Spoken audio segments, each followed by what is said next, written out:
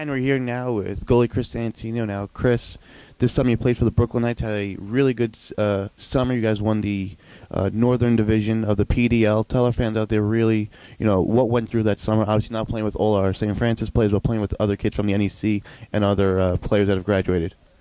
It's great. I played with a lot of pretty big-time players on my team and against some big players. So it just helps me, to not stop over the summer, so I stay kind of in the game and stay sharp and that kind of thing. All right, preseason must have been hard. A couple of your other players said that coach get you guys set for battle. How was the training camp part of it for a goalie? It was good. It was good. We did all the running the field players did, so we had a little bit of goalie training on the side, which was nice. And it was good to be away at camp. This way, no driving back and forth to the field and stuff like that, and kept the whole team together, which was nice.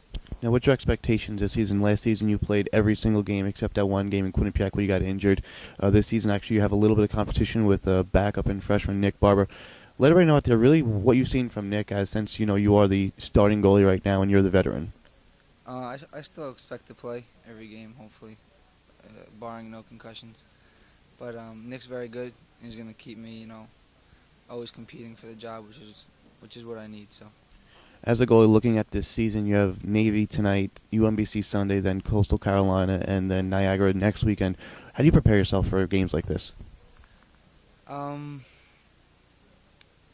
be honest, nothing special. Kind of just try to rest because it's a lot in the span of 3 days. These guys have it a little rougher than I do because, of course, they're running around. But, I just try and stay rested, stretch, and, I don't know, stay focused. What's the hardest thing as a goalie, the communication with your players or actually seeing the ball? I'd say communicating with the players, just because, like I said, we're all from different places, don't speak the same languages, so it's hard at times, but I think we've gotten very good at that, especially since we've been playing together over the summer and together for the last 3 years, so I think it's better now than it's ever been. All right, that's Chris Antonino.